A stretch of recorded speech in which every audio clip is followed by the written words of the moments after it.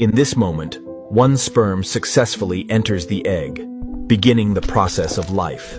Within the first 3 days, the fertilized egg divides repeatedly, from 2 cells to 4, then to 8, forming the early embryo. By day 5, the embryo forms a blastocyst, with an outer cell layer and an inner cell mass, preparing for implantation. By day 6 to 7, the blastocyst hatches from its shell and prepares to attach to the uterine wall.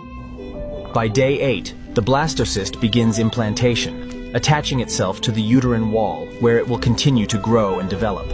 By day 9, the blastocyst burrows deeper into the uterine lining, starting to establish vital contact with the mother's blood supply.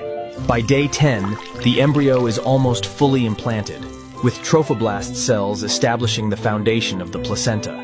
By day 13 to 14, the yolk sac appears, and the placenta begins forming to provide the embryo with nutrients and oxygen.